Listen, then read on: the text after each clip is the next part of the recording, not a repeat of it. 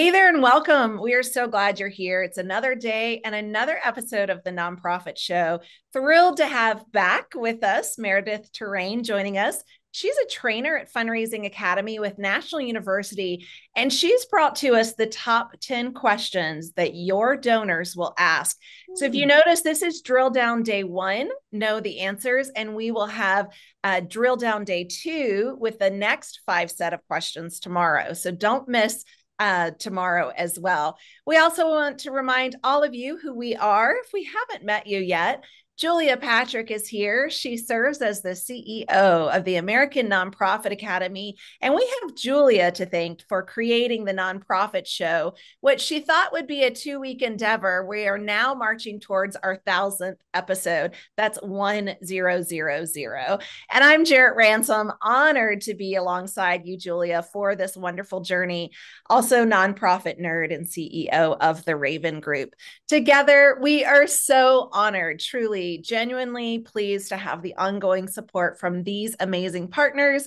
Shout out of gratitude to our friends over at Bloomerang, American Nonprofit Academy, Nonprofit Thought Leader, Fundraising Academy at National University, 180 Management Group, Your Part-Time Controller, Staffing Boutique, JMT Consulting, Nonprofit Nerd, as well as Nonprofit Tech Talk. Again, thank you to these companies. They have helped us to produce a plethora of episodes, and here's where you can find them. So go ahead and scan that QR code, download the app. You can also find us on the broadcast and podcast platforms, pretty much anywhere you stream and consume your entertainment. The Nonprofit Show is right there for you to queue us up. Well, Meredith, we are thrilled to have you with us. I'm saying welcome back because you and I just did the Friday Ask and Answer episode together. For everyone watching and listening again, today we have Meredith Terrian joining us. She's also founder of the Allied Group and again, a trainer at Fundraising Academy. So welcome back, Meredith. Well, thank you. It's a real pleasure to be here and be with you all again. Thank you. You know, this is a really interesting thing. We don't do the drill downs very often, only a couple times a year. They're very unique because they're a 2-day, show. Basically, there's so much content. We got to put it into 2 days. And what's interesting about this is you're going to help us to kind of get behind the brain, if you will, of our prospective donors. And these are the questions that they're thinking and they're kind of ruminating about. They might not be asking us these questions, but they're asking themselves about these questions and kind of setting the stage for how we could respond to them and understand maybe what some of these questions are. So we have 10 big questions. They're very different, and we've had to break them up into 2 days. So the first question is, what does your organization do? And I think this is fascinating because we think, oh, everybody knows what our nonprofit does, right? But maybe not. Yeah, so this is a really great question, and it's one that we tend to get as fundraisers, right? It's like it is the first one. I mean, folks want to know what is it that your organization does, and what they're not just looking for like your mission statement here. What they really are what they're really trying to understand here is, who are you helping? What difference are you making in the world? So it's one of those questions that I always try to advise folks. And I would say for all of the questions we're going to talk about today and tomorrow, I think one of the best exercises you can go through as a fundraiser is that process of creating your case statement. Right. So that's where you're really going to answer and define all of these questions. I mean, you are literally building your case for support there. So that's this first question here is not just simply, hey, what is your mission statement? I mean, your donors are looking for information about, what population do you serve? They're looking for information about, what impact are you making? They're also looking for not only quantitative answers, but qualitative answers, right? So not just, not just the descriptive answers, but they want to know some data and facts here. Yeah, I really appreciate that. When we talk through our conversations, Julia, we keep referencing 1.8 million nonprofits that are registered in the US. So starting off with this question, like, what does your organization do? I can imagine maybe, and we talk about this, Julia, there's some preconceived notions. Oh, we know this organization essentially, as a food pantry or as a soup kitchen. but the chances are there is so much more depth and breadth that the donor's unaware of. Right. You know, it's an interesting thing, and it kind of leads us to question number 2, because again, this might be something that they don't like outright ask, but you might be able to tell if they're looking at their watch or they're kind of a little like, oh, not in the moment with you. How much time is this going to take? And if they're thinking it, do we address it? What's your strategy here, Meredith?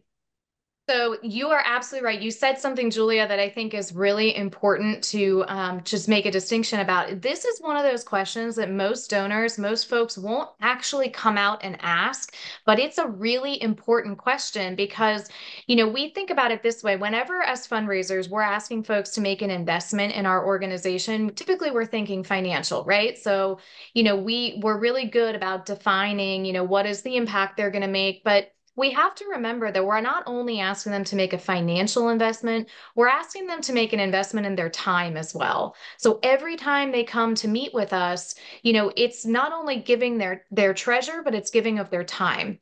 So one of the things that I would recommend to folks typically is before you even meet with this prospect or this donor, it's a real good consideration for you to tell them in advance. Like when you set up the meeting, send a calendar invite and say, hey, I'd love to have 30 minutes of your time, or maybe it's 45 minutes. There are times when we bring in donors to do site visits. Oftentimes we see this with hospitals or with higher education, like university campuses. In those cases, it's really unlikely that you're going to get through an entire site visit in 30 minutes or 45 minutes. Sometimes those meetings could be, 4 to 6 hours, depending on what you have on your agenda. So you really want to make sure that you're being considerate to your donor here and letting them know in advance how much of their time you're asking for. For a lot of folks, they consider their time to be more valuable than their money. Yes. Sure. Yeah. I love this. I go about it that way as well, Meredith, where I'll say, I'd love 30 minutes of your time, or, I would love to chat with you for maybe 45 minutes to an hour, like being upfront. And I know this isn't this question, but I also add in if I plan to make an ask or not, right? Like I will even say, I would love 45 minutes of your time. I'm not going to ask you to make, a commitment, a financial commitment. Like I think the more we are transparent and upfront, we continue to develop and earn their trust and rapport. Do you include that as well, Meredith? I'm curious. So absolutely. And I love it that you brought that up and reminded me on that. So for 2 reasons. So one, I think that exactly what you said, particularly if you're not going to make an ask, then you can kind of set the tone up front and it sort of eases everybody's anxiety, right? So not only oftentimes as fundraisers, we tend to have a little bit of anxiety when we know we're making an ask, but our donors kind of feel the same way. I think the other thing is if you are intending to make an ask and you tell your donor that up front and say something along the lines of, I'd love to have 45 minutes of your time to discuss how you could support our program or how you could make an impact here. If your donor takes the meeting, you've already got one foot in the door. They know why you're coming. If they don't want to make a gift, they're probably going to decline the meeting. So if you are honest up front and say, I'd love to talk with you about making a gift, and they take the meeting, it means they're interested in it. Yes. I love that you added this. I think that's a layer that it also speaks volumes about who you are as a professional fundraiser, right? I mean, it just speaks to the whole way you do business. And I think that we know people do business with people that they like. Yeah. And trust, they right? trust. No, Yeah. like, and trust. Well, and I feel like this dovetails perfectly. Our question number 3 is, how much money am I prepared to give today? And I love that we just talked about, let's be honest and transparent about the time it's going to take and if we intend to make an ask or not.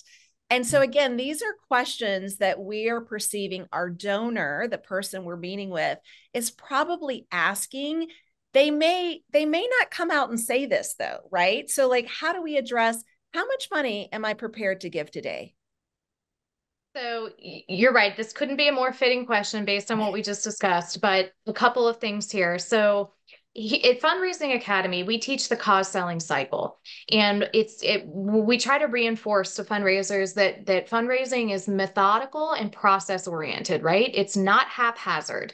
So I Right. think a lot of times people who aren't in the industry tend to think that it's a lot of whining and dining and just having, organic conversations over coffee. There's much more that goes into it. So behind the scenes, as fundraisers, we should already have an indication of what the wealth capacity is for that individual that you're meeting with. And also we have an indication of like what size of gifts or how frequent their gifts are to other similar organizations. So from the donor's perspective, they might be asking themselves, how much am I prepared to give today? But as the fundraiser, we should already have that same kind of indication on our end based on our research. So, and I think that the best policy really overall is to not make any assumptions. I think what you want to do is just be really transparent and honest with your donor and have that organic conversation. And it's okay to let them know that, hey, I saw that you gave to, XYZ Foundation last year. Tell me, what were you trying to accomplish there? And did your gift accomplish that goal that you had? And then you can kind of segue that into, these are some of the projects or programs we have here. And what we really need is maybe it's $10,000 to fund a project. And then you can start to have that conversation. At the end of the day, what you're looking for is that you can help your donor meet their philanthropic goals, and they can help you meet your program goals at the same time. Yeah. Right. I love it.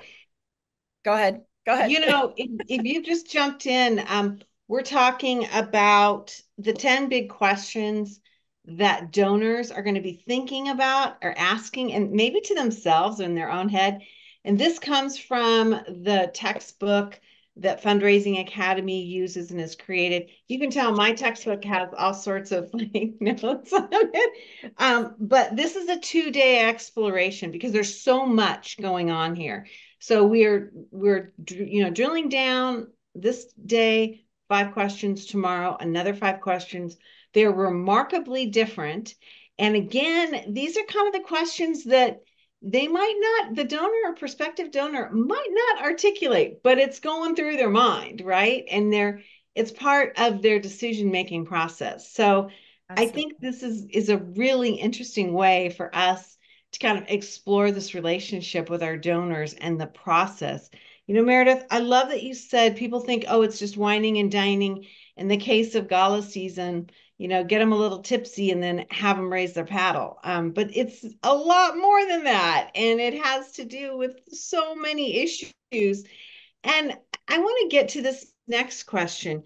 And the donor asking themselves, and maybe the donor, the nonprofit, where and will my gift make an impact? Kind of goes almost back to question number 1. What is it you're doing? And what would you do with my money? Yeah, absolutely. So this one is very similar to question number 1. And one thing that I think, I would caution folks to just remember here is exactly like what we're talking about right now. These questions may not always come out very directly. So your donor may not ask them exactly like this, and they may not necessarily ask them in this order. So it's possible that when you're in the beginning of your conversation and you're kind of talking about, what is your organization? What is it that you do? Maybe that discussion or dialogue kind of dovetails right into this one, which is, where and will my gift make an impact? I think that what I would caution people to do and to remember on this one, particularly fundraisers, is that you want to really focus in on, again, that qualitative answer there. So what is it that your organization does in a very qualitative way or holistic way?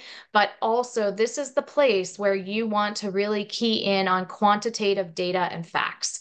So if you have numbers and data and metrics that support the impact that you're making. So if you work with the food shelter, or I'm sorry, if you work with like the food pantry and you're able to say that, last year or last quarter, we were able to feed, 50% of the families in our community that needed it. Those types of data and facts can become really, really important to your donors.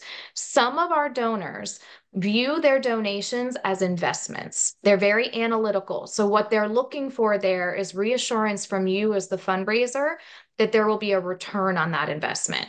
So I always try to tell folks, think of this in a quantitative way. You want to really be keying in on that data, facts, metrics, because that's going to help you to really build a persuasive argument to your donor that there will be a return on their investment. Yeah. I wanted to go back and honor and acknowledge what you had said in the last answer. It's not just whining and dining. There's a lot of information. There's a lot of research, a lot of preparation that goes into it. The portal for Fundraising Academy, it shares the model that we're talking about here, but so much so, like, to honor the fact that these donors, supporters, community champions, they do make investments in other organizations within the community, right? And so to acknowledge their gift in other ways, thank you for being such a wonderful community champion. I know that you've given to, the botanical gardens or the children's museum, whatever that case may be. And we can bring this back into the impact here, like the impact that you've made on the Children's Museum has been significant, and the impact you make here with a gift of X amount, right? Like, I just love that you brought that up, Meredith, to honor the contributions that people are making, not just with this single entity, but within the community, because often these donors are giving to multiple organizations. Yeah.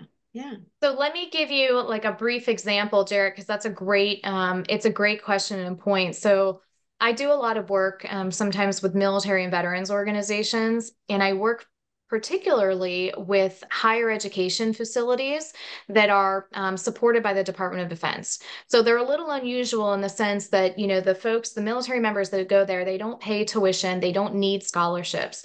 So sometimes I've had questions before from donors who say to me, why do you need my donation? The U.S. government doesn't have the first claim to my philanthropic dollars. Like the Congress should be funding this organization.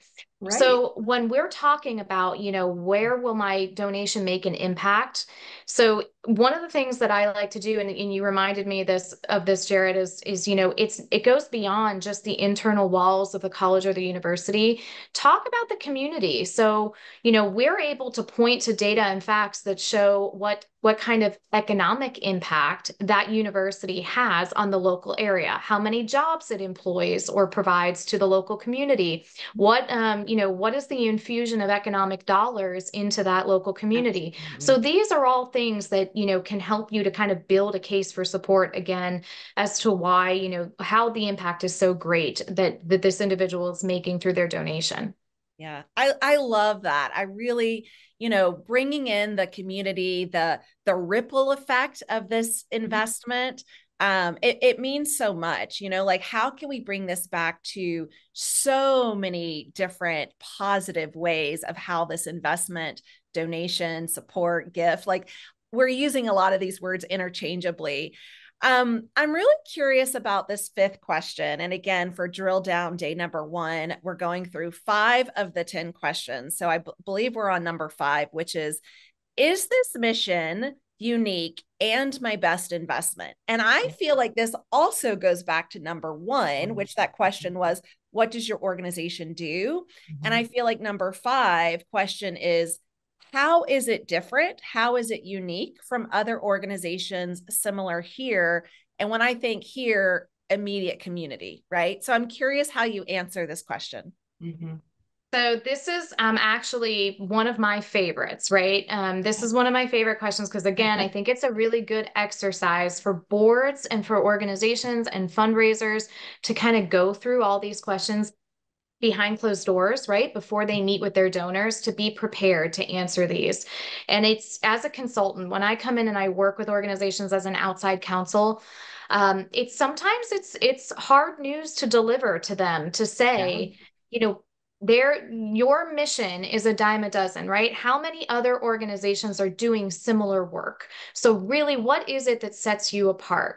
And one of the exercises that I like to go through as campaign counsel or as an outside counsel in as a fundraising consultant is to help boards and fundraisers go through this exercise where they are identifying three main things, right? So that's appeals to emotion, appeals to logic, and appeals to credibility. So if you can build an argument and you can say, you know, that this is what we do about our organization that's really unique, and how does it appeal to their emotions? So you want to look for things that you know, pull at the heartstrings, right?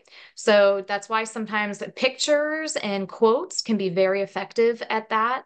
You know, appeals to credibility. So if there's a big funder that came in and supported your organization, you know, make sure that, particularly if it's somebody who's well known in the community, make sure you share that information as long as that person has given you, you know, the Permission. the permission, right, to share their name. Because that gives you a level of credibility. And then the last one, of course, is that appeals to logic or appeals to reason. That goes back to those data and facts.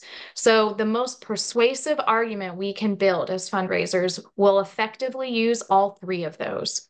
So, so anyways, that being said, I think that, you know, this is one of those questions. It's one of my favorite ones. It's one of my favorite exercises to go through with organizations, which is what sets you apart? What makes you unique or different? Because there's almost certain to be another organization that has a very similar mission. So, so you want to be sure that you can answer that effectively.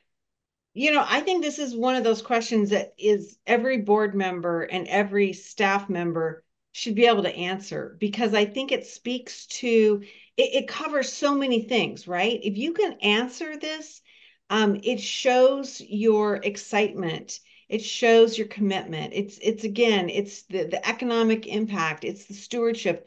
It's like the whole thing. And it seems to me that if we started this conversation internally and we had this, and to your point, you know, running an exercise around this, so many other issues that we have when we're out there championing our organization would be answered, because we would know how to articulate this, right? It would make us all better champions of the organization when we have drilled down on this. And so I think it's just such an interesting question that not only are our donors thinking about this, but, you know, funders, policymakers, people wanting to join the board, or maybe C-suite staff looking to, you know, change their career towards an organization. To me, this is just like such a big question on so many other levels. And so I'm thrilled that we could kind of end today with this. You know, we've gone through a lot of questions today, and I think it would be great to recap it, because tomorrow we're going to add a whole another 5 that you might not even expect, right? So what does your organization do? How much time is this going to take me? You know, think of that watch, somebody looking at their watch.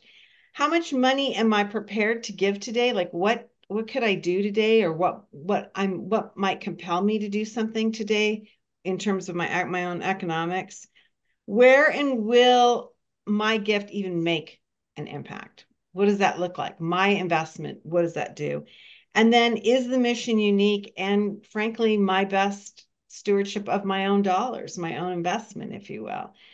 Tomorrow, we'll look at another 10. Again, this is such an interesting part of, God, you know, I whacked myself in the head with this huge book. This is a thick book, everybody. It's super heavy and robust. I love this tool, Meredith. I think it's really great, as evidenced by my sticky notes. We'll work with you again tomorrow. We'll go through these next questions and then really give everybody an idea of what it means to be thinking about your prospect and not just yourself, not just what's going on in your own head, but what's going on in their head. Meredith Terrian, trainer at Fundraising Academy, founder of the Allied Group, coming to us from Tampa. Yes, Tampa, Florida. Yep. Tampa, Florida. Fabulous.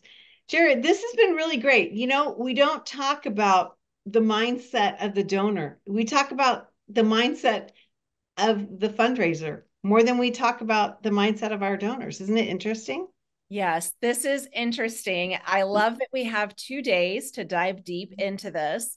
And these first 5 questions, will lead to the next 5 questions, a total of 10. And I feel strongly we as fundraisers within our whole department of a development team, even as you said, Julia, our board, our staff alike, like I feel we should go through the practice of all of these questions before we ever meet with a donor.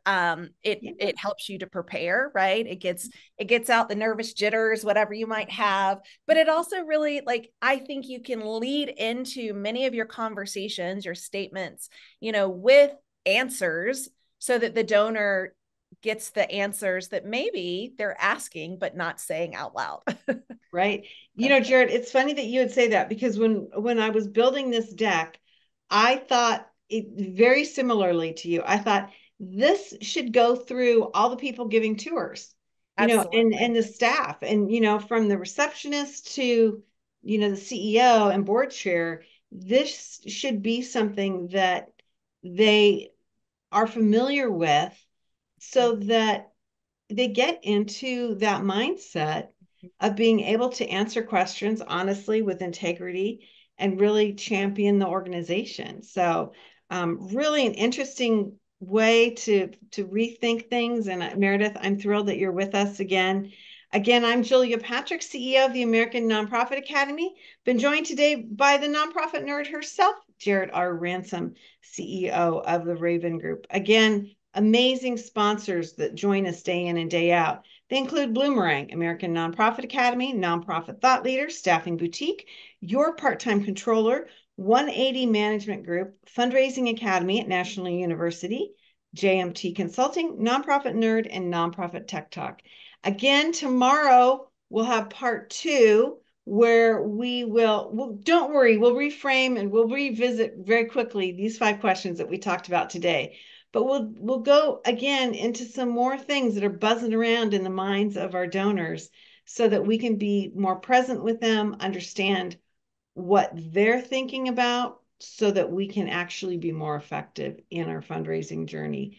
Very interesting information, Meredith. And I've got to think too, if you're armed with this information, you're going to be a lot more confident. Yeah, absolutely. Yep, yeah. Absolutely. And it's like you said, I mean, it's a great exercise to go through before you meet your donor, right? But just know that these are questions that are at the top of their mind, and you really should be prepared for all of them. As you go through that cause selling cycle, you do your research, in your pre-approach, you go through the discovery process where you're meeting with your donor and kind of fact finding. You should feel prepared to answer all of these. Yeah, I love it. Well, it's been great. Tomorrow will be even better, because we'll get to hear a whole nother set of questions and really figure out what's the best way to answer them or approach them. And even if they're not spoken, if you can tell that maybe it's at the point in time of your conversation to bring it up, I think that's also, magical as well. Leaning in, as they say, and leading with some of those answers that maybe somebody didn't expect to get, or they had a different expectation of what the answer was going to be. So a lot of fun. Again, everybody, thank you for joining us for another episode of the Nonprofit Show. As we leave every episode, we leave you with this message, and it goes like this: to stay well so you can do well. See you back here tomorrow.